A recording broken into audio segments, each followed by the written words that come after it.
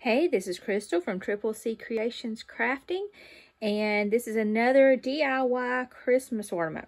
So, I don't have the finished product yet. I've got kind of one in progress because it does kind of take a while to do the paper inside. But I started out with this clear ornament. I like the plastic ones because I have kids. Last longer too. These, I've been watching for them to come out. I got some a few years ago. And I don't think I got any last year. Maybe actually the last 2 years I've not found any. So these are 4 inches. These are actually large. If you get these at Michael's or somewhere, you're going to pay more for them, or you're not going to be able to find the plastic ones. I actually couldn't find them. I think when I looked, I found the glass ones this size, but I don't think I even found the plastic ones this size. So Dollar Tree, I was on the lookout, and they put them out, and I bought all that mine had, which wasn't that many, but I did buy them all. Because here's the thing, if you're going to put vinyl on ornaments, you want the flat ones, because then you have a flatter surface to put it on. It's not such a pain in the you-know-what. So start out with one of these. These, like I said, these are large ones. These are 4 inches. And we are going to use, or this is what I'm using. You don't have to, but I'm actually using some songbooks that I got after my grandmother died. So if you can see, these are, I mean, they were falling apart. They're kind of musty. A lot of the pages are already torn. So I'm turning this into a Christmas ornament. You don't have to do that again. If you're wanting to do this with your church, this is a really great activity to do with your church or a group. If you don't have any of these, somebody in your group may have some, or you may have some laying around at church that are not being used, that you can ask the ones in charge if you can have them and recycle them. So we are doing this as a craft at church, and I had another lady that brought in several songbooks too, so I don't have to use all mine. So I got an old songbook, and just going through how I did this. Let's take a page. That one's already tore. And take this next page here. See if I can get it out. I'm just tearing it out. And then I'm going to tear it into strips. Now, I do want my strips kind of straight. So I'm going to use a straight edge. It doesn't have to be a ruler, but a straight edge. And I'm going to make, this is mine. I'm going to make mine about 1 inch wide. And the thing with the ruler is it kind of helps you tear straight. See, watch this. And these pages are old. So they tear very easy. I have already done this some. I think I actually tore 3 pages before I started the next step. And I've got quite a bit left. So I'm thinking like a page and a half, maybe 2 pages is what you would need for one ornament. The next thing you do after you've done that is you start rolling it. Okay, now you can just roll it with your fingers. I actually do have a quilling tool. And a quilling tool it's made to roll paper. So it's got a little bitty split, and you just put your paper in there. I may have to take my glasses off to do this. And then you just start rolling it. So I do like to roll it pretty tight, because then when it unrolls, you've still got the roll. So this can take, a few minutes, so I didn't want to do all that. So there's one way of doing it. And then notice how, once I put them in here, they do expand, but you've still got those nice little rolls. You can also use tweezers. So here's some tweezers, and just pinch it and start rolling it. Much better with a quilling tool. Okay, maybe I won't use that. I did have, okay, so scratch the tweezers. Oh, I know what it was.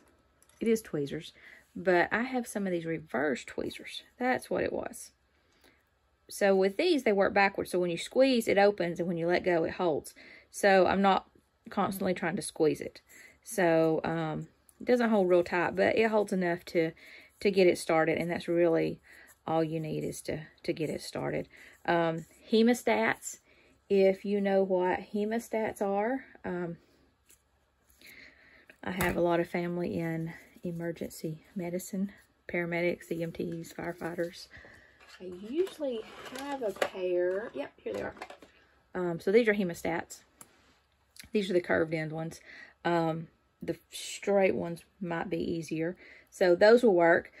People even use a wooden skewer, and they'll make a little slit in the end of it just to put their paper in.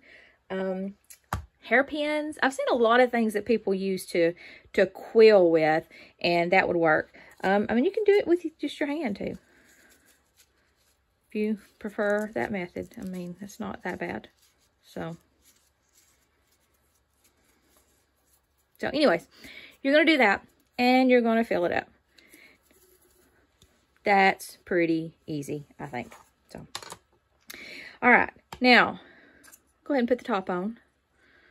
Squeeze these together. These this year came with a pretty silver like string, and I'm just going to leave that on for now. I think when I did this before, I actually replaced that with some black ribbon that had some silver in it too that I'd got at Walmart. So that, and you want to fill this pretty full because it does kind of like pack down. So I filled it full. You wouldn't have to. If you want it just partly full, then that's fine with you. That's not seem scratched. Okay, now I do have a silhouette. So I cut Amazing Grace. And Amazing Grace would work. I think also How Sweet the Sound. You know, anything like that to go on this. But I'm just going to use my contact paper, and I think I've said this before, so I don't buy anything special. This is actually Walmart contact paper.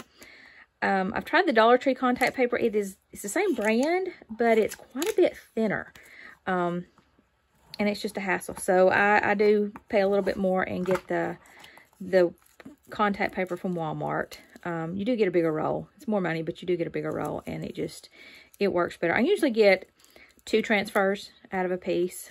So maybe more, but since I'm not doing all these, other people will be doing them, then probably just have a piece for everybody. All right, and this is not going to get washed or anything. I mean, I could clean this with alcohol, but I'm not worried about this coming off. I did cut this out of the 651, so it is the more permanent. I'm just going to eyeball it and start in the middle. Put the middle down first, and then it is still curved, so you got to kind of be careful about that. And you may end up with a little fold. So I'm going to have a little fold there between my N and my G. That's okay. It is a curved surface. Everyone's going to be a little bit different. Longer words are harder, and these are connected. If you used a font that wasn't connected, it'd be easier. So just doing my fingers, and then I'm going to varnish it down just a little bit. Whoops. And let's see.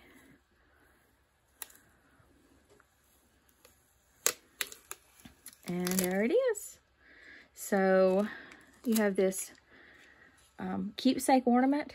Can be, you know, using a songbook from somebody in your family, or just, like I said, doing it as a church or as a group of ladies. This is, I think, a really, really good craft to do. You could put something on the back. I did not. If you were doing it as a church, you could even put the church's name on the back. You could put the year. You could put, you know, somebody's name. You could put in memory of. So lots of different options. Also think it would be cute to, you know, maybe do a little bow, and put it, I'm not gonna make a bow, but maybe to put it right there. So just some options. You have lots of different things you could do to make it your own, but I'm going to keep this one simple and leave it just like this.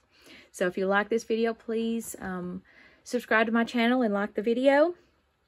This is the second ornament video, and I have an idea for one more so far. These are the 3 that we're probably going to be doing at my next church craft night or craft day or whatever it turns out to be. So I will link all those videos once they are all posted. So until next time, see ya.